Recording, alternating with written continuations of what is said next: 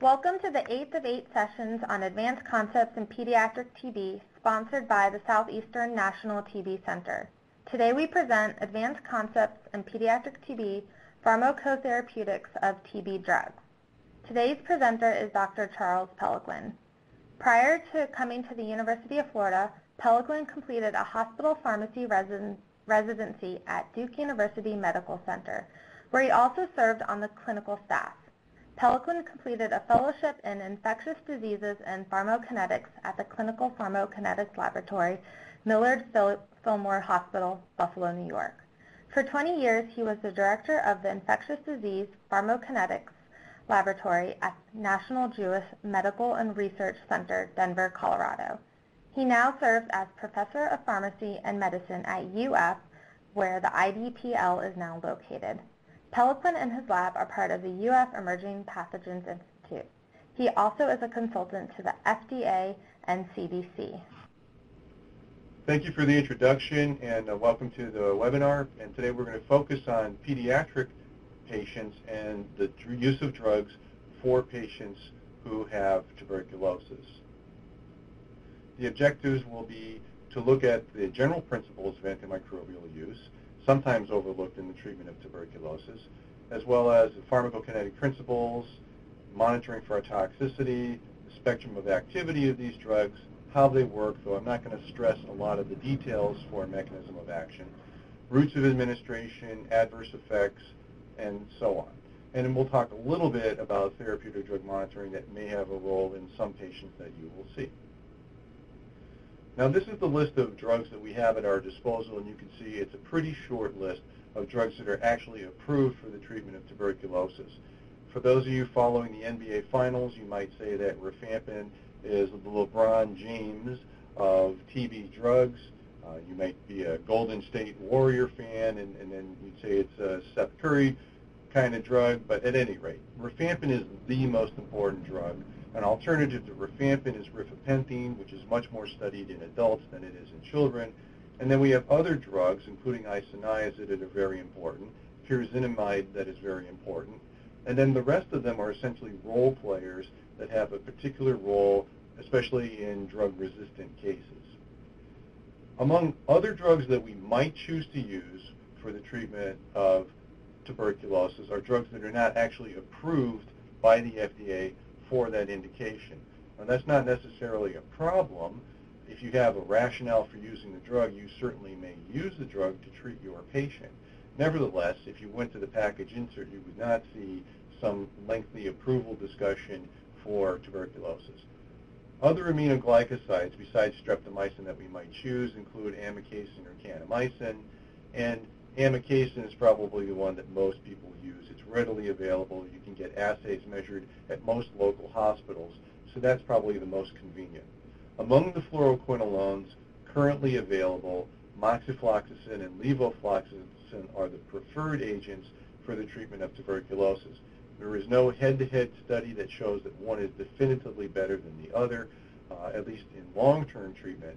So at this point, it's a choice, and we can talk about why you might pick one versus the other. Other drugs that we could consider but are not labeled for TB and may or may not have a big role include the macrolides, azithromycin and clarithromycin. These are indicated for Mycobacterium avium complex, or MAC, but they're not indicated for tuberculosis. At least in vitro, they're very weak drugs against TB.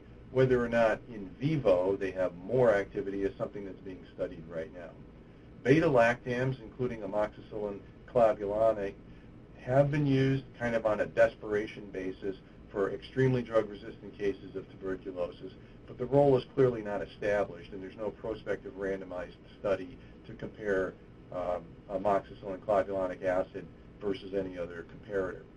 Clofazimine is a leprosy drug that's being reevaluated for tuberculosis.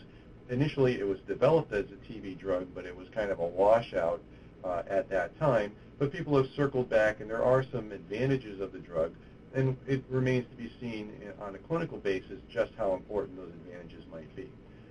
One main advantage is that it's still active even in the presence of rifampin and isoniazid resistance, so it definitely has that going for it. Rifabutin is an alternative to either rifapentine or rifampin, and we'll talk further about exactly where it fits in. Right now it's indicated for the treatment of MAC, but it's also used for the treatment of tuberculosis, and it is listed in the TB guidelines. Linezolid and the newer oxazolidinones, sutazolid and AZD5847, are all in the same class. Linezolid is the only one of these three that's on the market and has been used for MDR-TB, which is multi-drug resistant tuberculosis, again, as a minimum, resistant to isoniazid and to rifampin. So linezolid has a role, especially for XDR-TB, where you add resistance to quinolones and add resistance to an injectable. So once you get to that stage of drug resistance, you're really quickly running out of classes of drugs, and it's in those kinds of patients that linezolid seems to have a role. The precise dose, however, has not been worked out. Now, a few comments about pediatric cases of any disease state, and in particular here, tuberculosis. So as a caveat, I will say I'm not a pediatric specialist. I have been involved in the care of many children, but per se, I'm not a pediatric specialist. There's some great papers by colleagues Greg Kearns and Susan Abdel-Rahman, and you're welcome to look up those papers, and they have really good discussions about the caveats of treating children. I'll try to do it justice here, and so let's proceed. Small children, as you already know, if you have children of your own, they can't swallow adult dosage forms. And various pharmacists, nurses, physicians, and parents come up with all kinds of wily ways to get the children to take the drugs. You crush them up, or you open the capsules, and you mix it into whatever food the child likes. One of my favorite techniques is chocolate pudding, especially sugar-free chocolate pudding. Almost every child likes that, so you're likely to get it into the child. But it's important to realize that once they swallow it, we don't have any data on the absorption from those dosage forms. It just gets into the kid. And these dosage forms may not be stable for storage. So it's not like you can make a week's worth of chocolate pudding dosage forms and just keep them on the counter. I would definitely not recommend that you do that.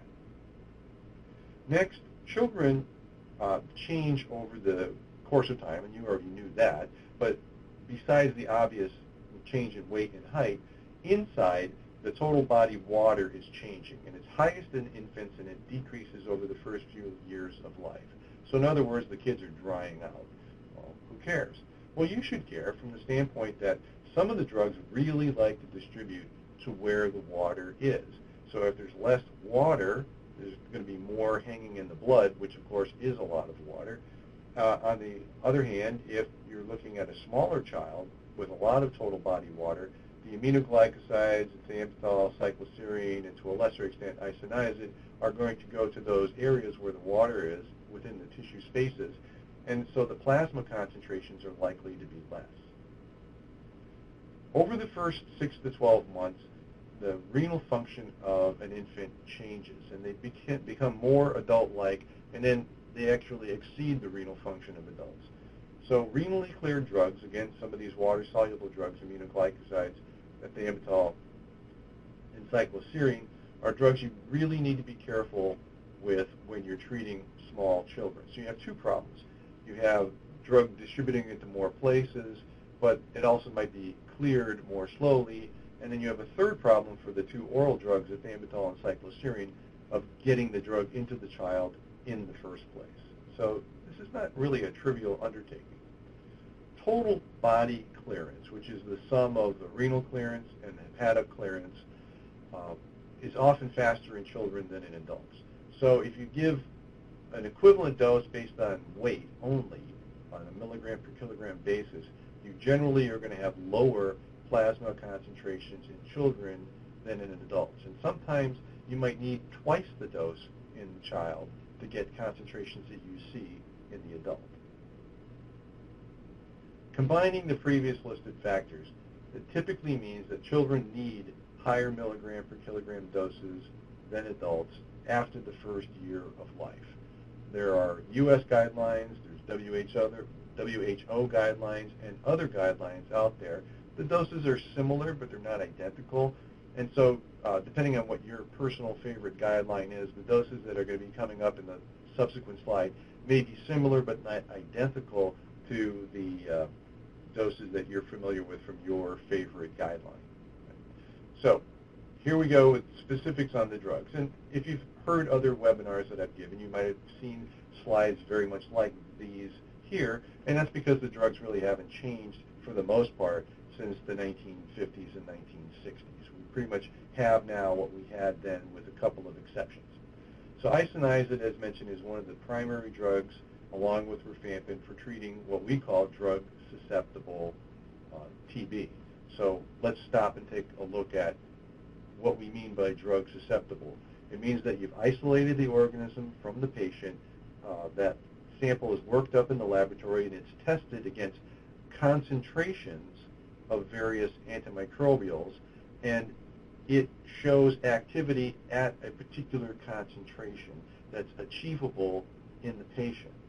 If the concentration cannot be achieved in the patient, then you would consider that organism resistant to that drug.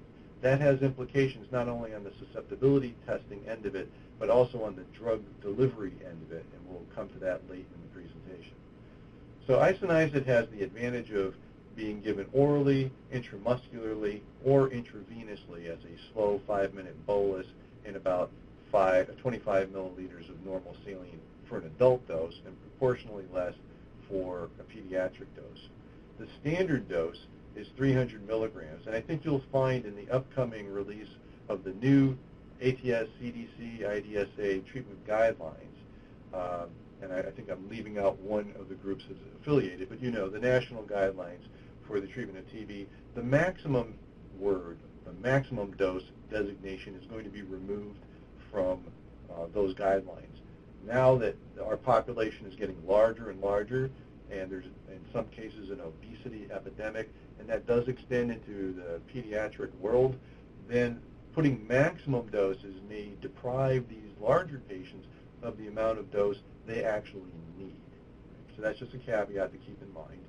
For children, usually it's in the 10 to 15 milligram per kilogram. And I'll just point out this 15 milligrams per kilogram is going to be a recurring theme for many, but importantly not all, of the TB drugs. Isoniazid is cleared by the liver by an enzyme that shows genetic polymorphisms. So you have fast metabolizers and you have slow metabolizers. And that might be an important clinical point, especially for regimens that are not daily. If they're 3 times a week or twice a week, that might become an important variable. Some would argue even on daily dosing it's an important variable. The toxicities associated with isoniazid, including toxicity to the liver or peripheral neuropathy, sometimes central neuropathy. Happily, children seem to tolerate these drugs pretty well.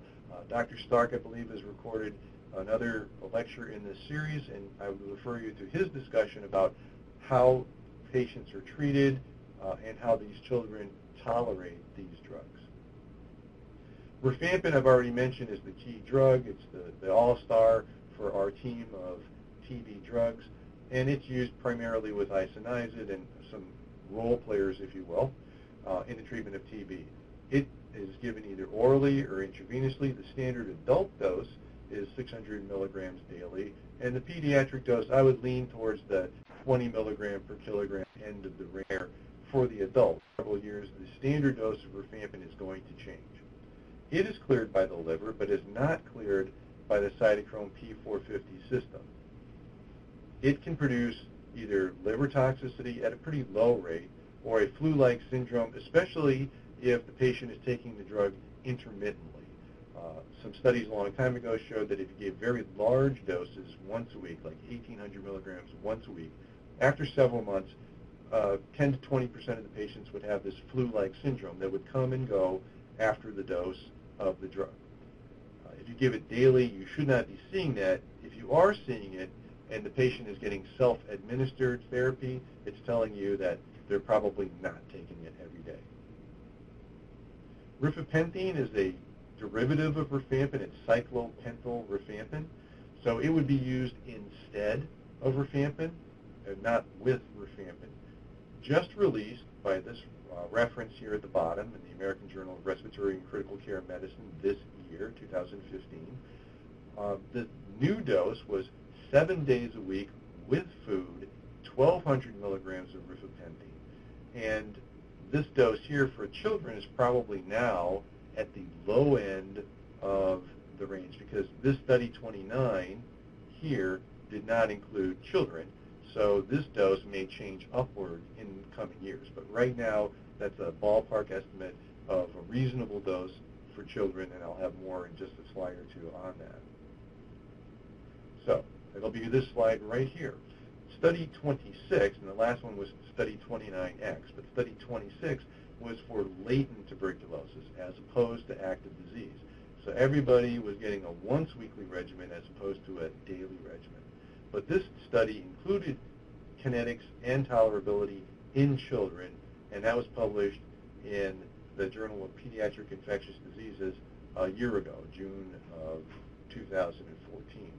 And the punchlines from this story are a twofold greater rifapentine dose for all children resulted in a 1.3-fold higher AUC.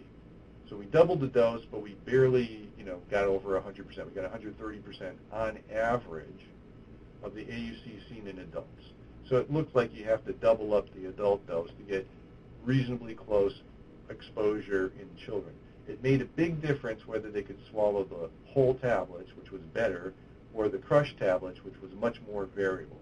So again, as pointed out at the beginning of this presentation, extemporaneous dosage forms might be necessary, but you cannot expect them to deliver the same kind of concentrations consistently as you would get from a dosage form designed for children.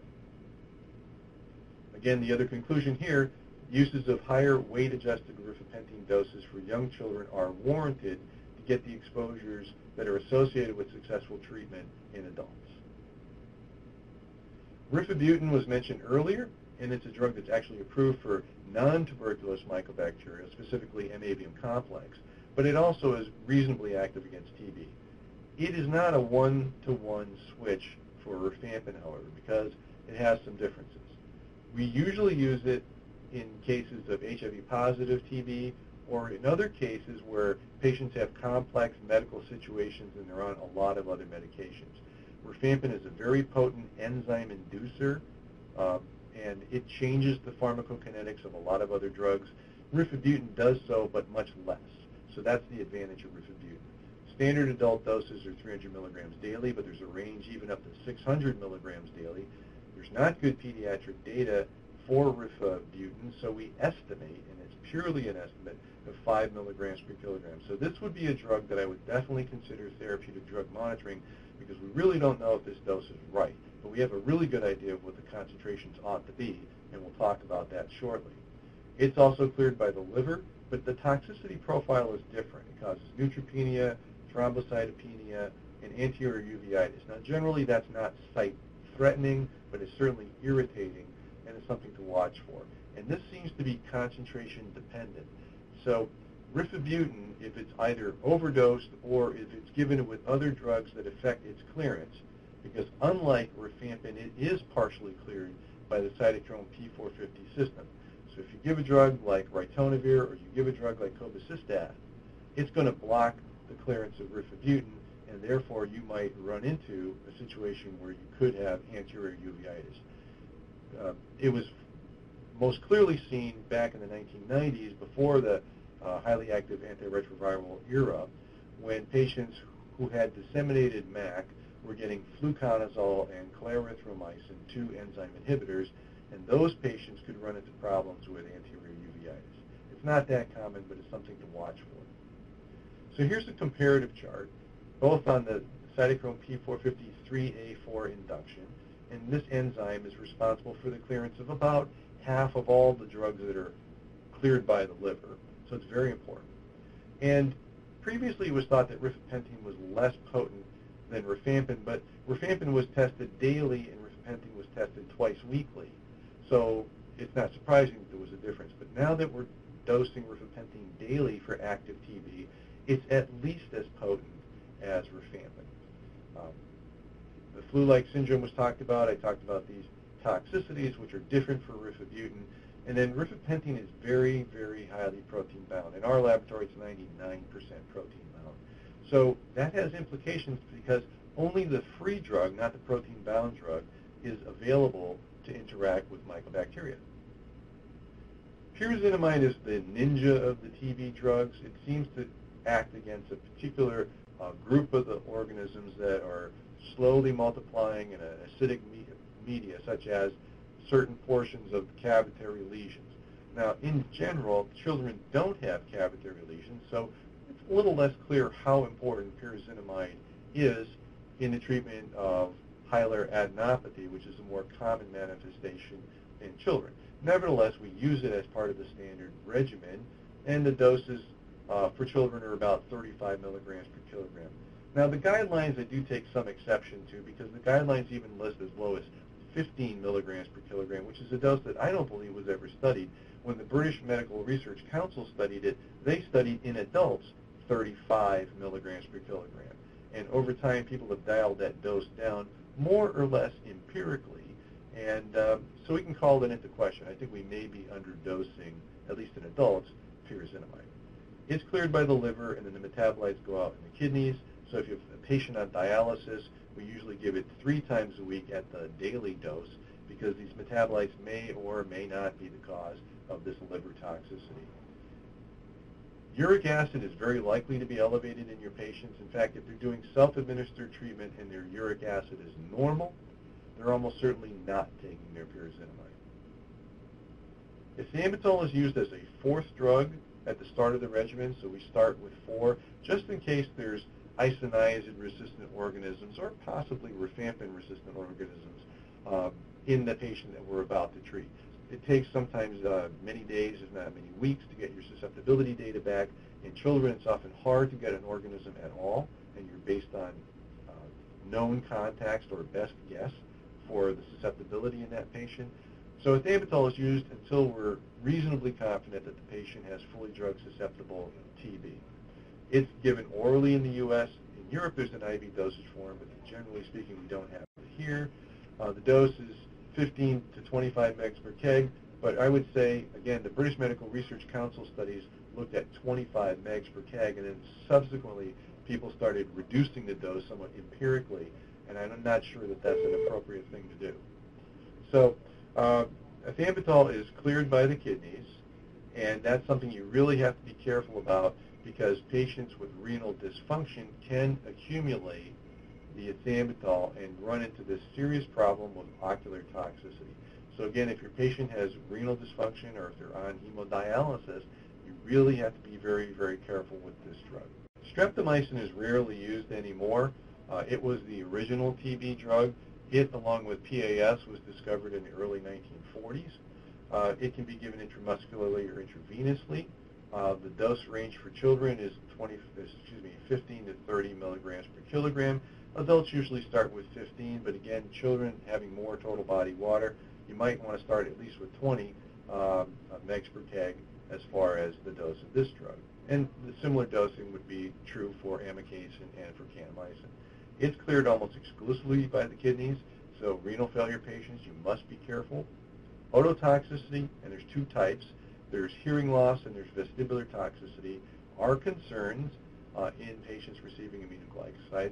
Nephrotoxicity does occur, though at least with the once daily or intermittent regimens used for TB, it doesn't seem to be nearly the problem it can be in patients in the intensive care unit. And you can get magnesium, potassium, and calcium loss in your patients, so it's easy enough to check a chem panel periodically. You have to correct the magnesium first if you're going to correct the calcium and the potassium. That's something to keep in mind. Here are the other injectable drugs. The first 2 are true aminoglycosides. Capreomycin has the same toxicity and the same pharmacokinetics, so we throw it in the same pot, but it's actually a polypeptide. It's chemically distinct from the others. And that's useful because you often have activity by capreomycin in the face of streptomycin resistance and usually in the face of amikacin resistance in vitro. Turning to the fluoroquinolones, levofloxacin is one of the 2 that we use most commonly. it's cleared almost exclusively by the kidneys. So the same caveat as with the aminoglycosides and with ethambutol, you have to be very careful with this drug in renal failure. It can be given orally and intravenously. It's very well absorbed orally. The dose is not a settled matter for children, but in an upcoming paper, which I hope will be published shortly, we're looking at a dose of up to 20 milligrams per kilogram for children. So on a meg per kg basis, it's higher than adults, but based on our previous discussion, that's exactly what you'd expect would be needed. But clearly more study is needed for levofloxacin in children. Moxifloxacin really doesn't have a lot of good pediatric data. The adult dose is 400 milligrams per kilogram. You could choose to make, 400 milligrams daily. You could choose to make a milligram per kilogram conversion to pediatric doses, but that would be empiric, and we really don't have a lot of data to support that that would be an adequate dose for children. So again, if you felt compelled to use moxifloxacin in a child, that might be a good situation to do therapeutic drug monitoring to make sure you're achieving concentrations that are considered normal for the adults. The advantage of moxifloxacin is that it's cleared both renally and hepatically. So if you had a patient in renal failure, this might be preferred to levofloxacin because it always has another way out. It has the liver to get out of the body.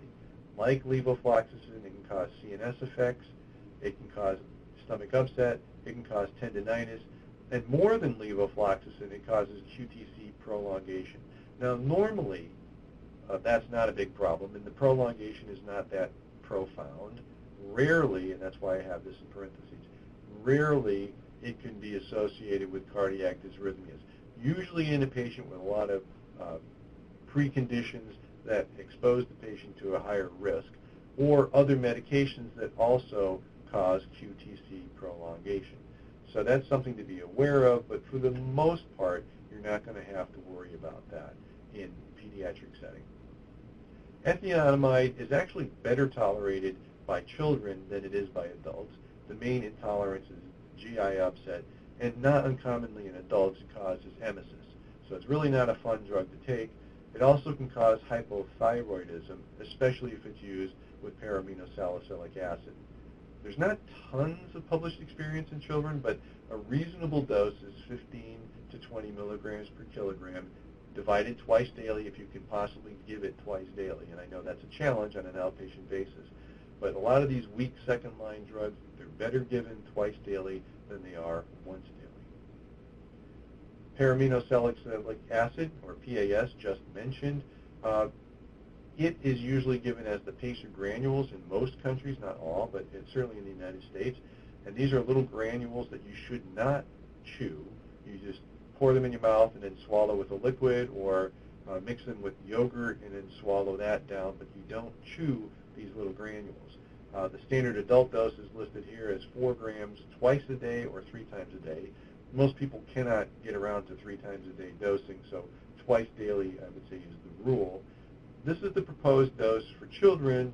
There's a lot of older experience with PAS in children in the 1940s and 50s when it was one of the only 3 drugs available. This is presumed to be a reasonable dose for children, but again, not a lot of recent published experience with PAS in children.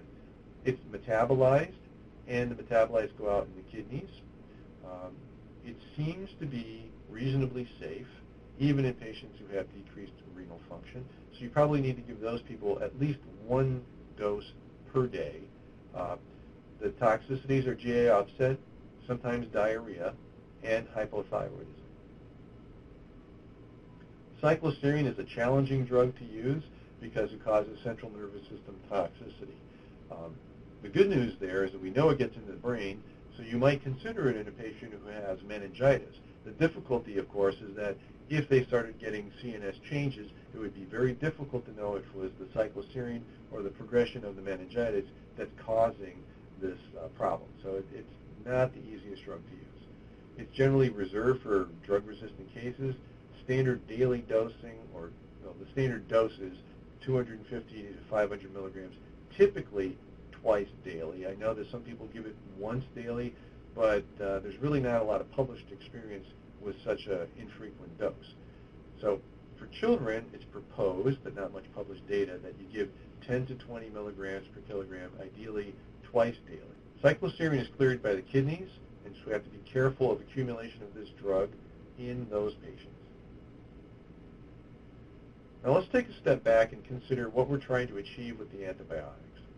And for every drug with a proven mechanism of action, this involves the drug entering the organism, binding to a target, and producing an inhibitory or lethal effect. So if this binding to the target doesn't occur, either because the drug got destroyed by the organism's defenses, or it couldn't penetrate into the organism, or it never got to where the organism is hiding, if this binding doesn't take place, nothing happens and the drug doesn't work. So even though it might be susceptible in vitro, in the patient, if this doesn't happen, it's effectively resistant. Now, for every drug that we give either orally or parenterally, the only way for the drug to reach the organism or bug is through the bloodstream. So if it's not in the blood, it's not in the bug. It's that simple. And this is where the pharmacokinetic piece comes into play. We trust that when we give the standard doses, that all these things of drug delivery and drug entry into the organism and binding are going to occur.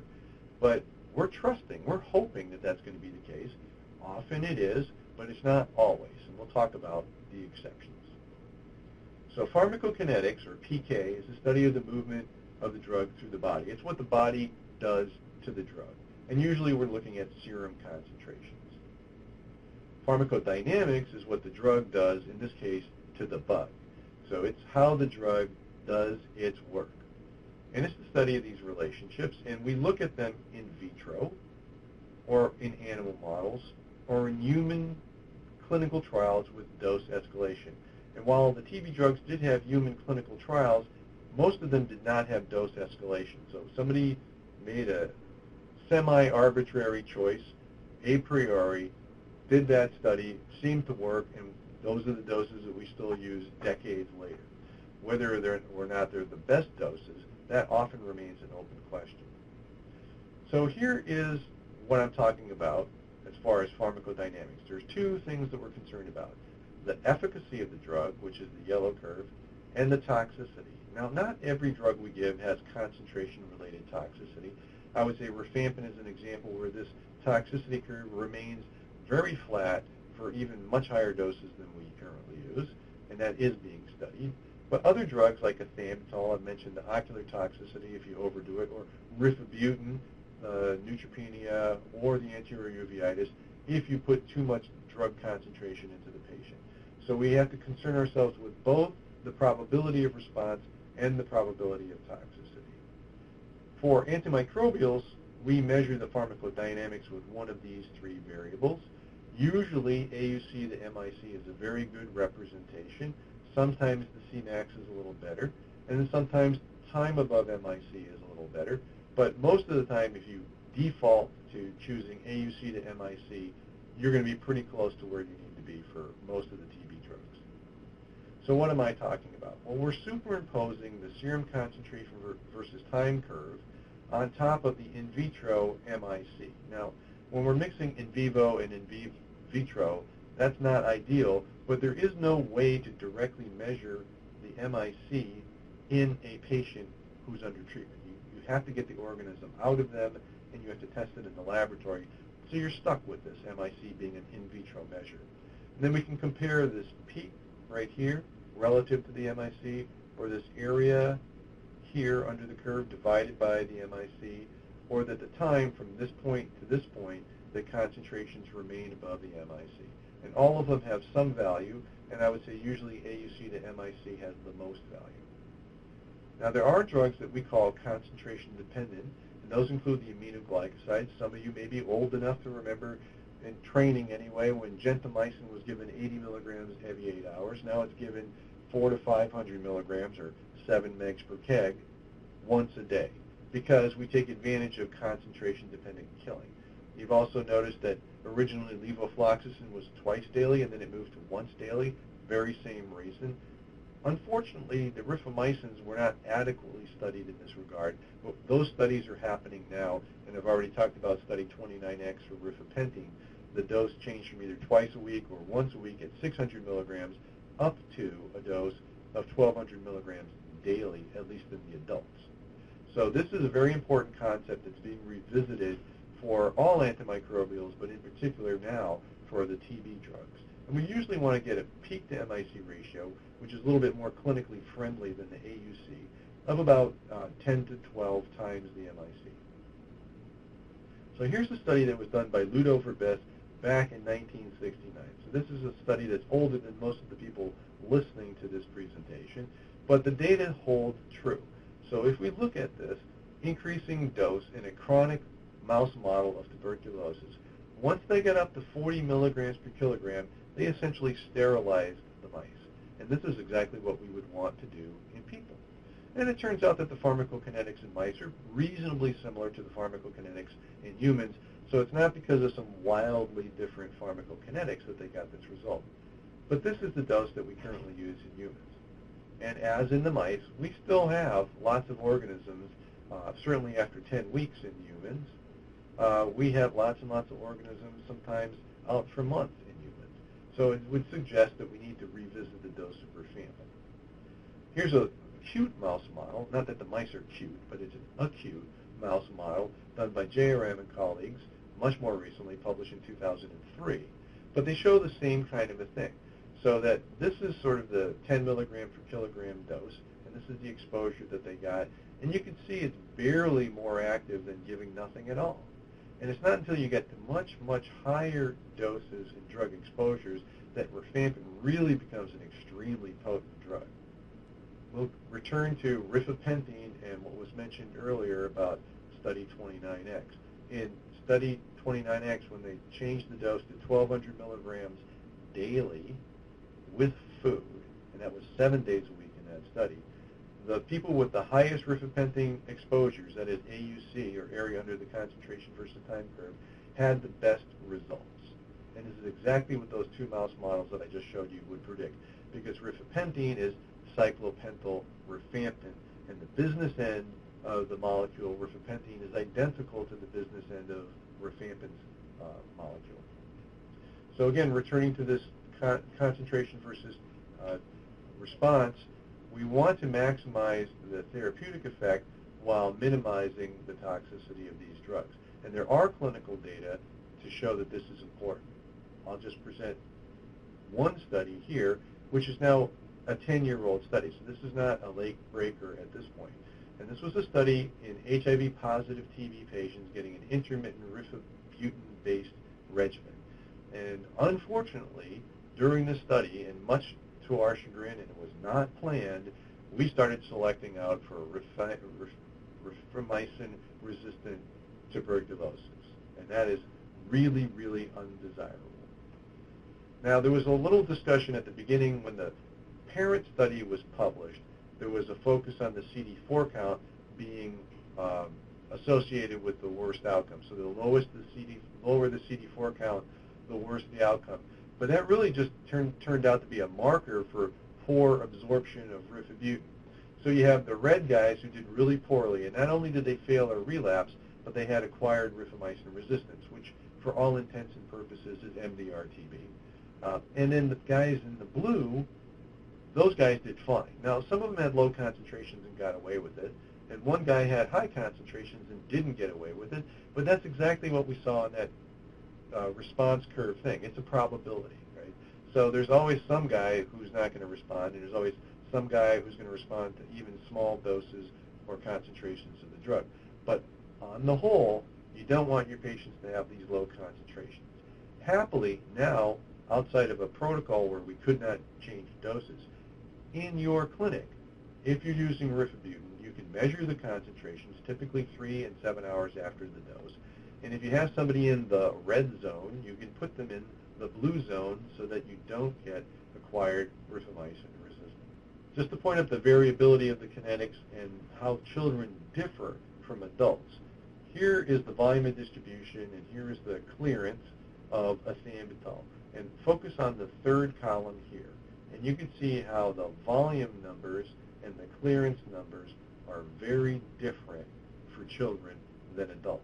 And what does that mean? It means, let's go back one slide. It means that when you look at the concentration versus time curve, the upper three curves are different populations of adults, and these are the children. So clearly, they were getting the wrong dose, and this was normalized here to 20 milligrams per kilogram. So ethambutol can be a tricky drug, and it's not unreasonable to consider checking serum concentrations in your patient, especially if they're a heavy child or a very young child or a child that's having a lot of trouble swallowing the extemporaneous dosage forms.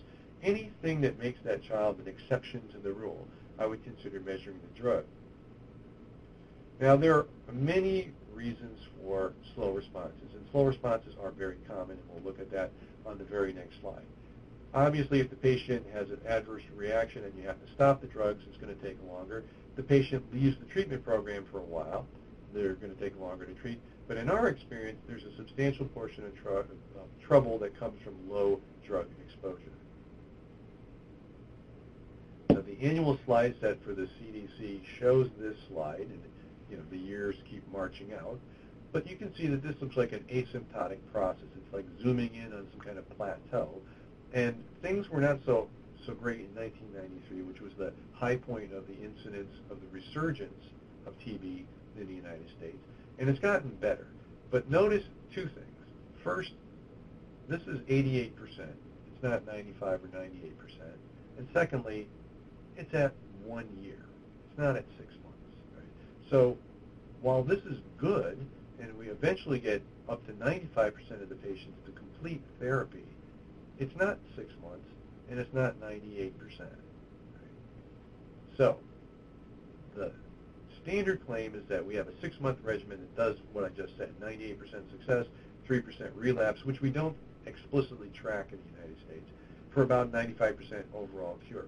Now, you can certainly achieve this, but if you look at the original studies, this was per protocol under research conditions. So what does that mean?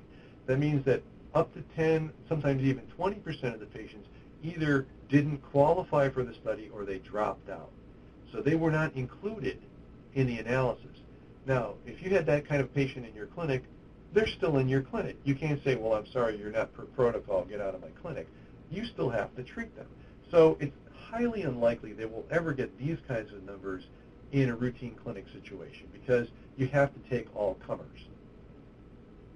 So what percentage of U.S. TB patients complete the 6-month regimen in 6 months? And the answer is 18%. That might be a shockingly low number for some of you. Now, you may clearly argue, well, what if it took 6 months and 1 week because of bureaucratic reasons, paper trailing reasons, where they couldn't get their prescriptions right away? Okay, let's be fair, and let's use the 7th month instead of the 6th month time point. Well, it's still 45%. That's not 95%. That's less than half of what you might otherwise expect. So clearly, there's something going on. Now, the bulk of this data are adult data, so I stress that. There's some pediatric data in here, but it's predominantly adult data.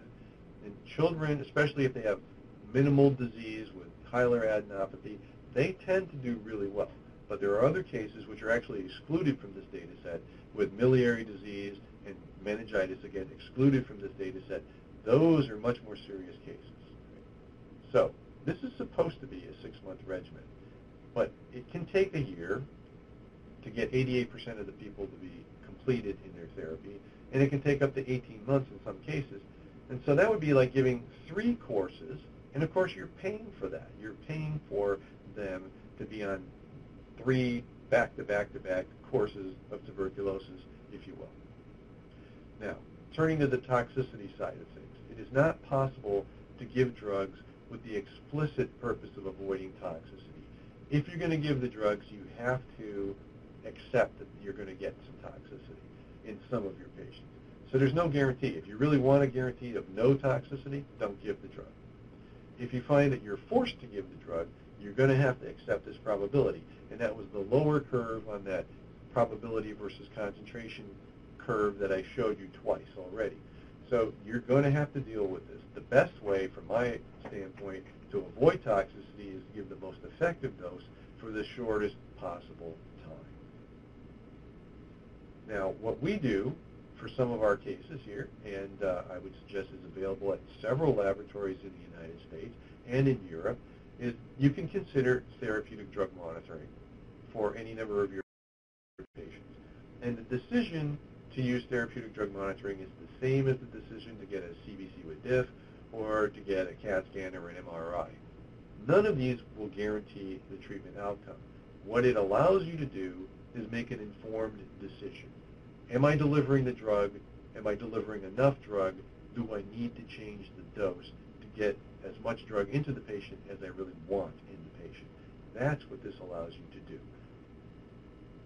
And to quote our former president, "Doverje no proverje." Actually, I never heard him speak Russian, but I did hear Ronnie Reagan say, "Trust but verify." It sounded more like, "Trust but verify," more like that. At any rate, that's what we try to do, make sure that we're giving the right doses. And I'd like to just close by thanking the folks in the laboratory who actually measure the concentrations, and those would be these chemists. Jessica has recently left us for the FDA, so congratulations to Jessica. If you call our laboratory, you're going to be talking to Roger Sedlicek. Here are some current or recent graduate students and current or recent students who have done some data collection. And with me today is Alicia Wiggins, who's our current student who's working on data collection for our laboratory. So with that, I thank you for your attention and have a very good day.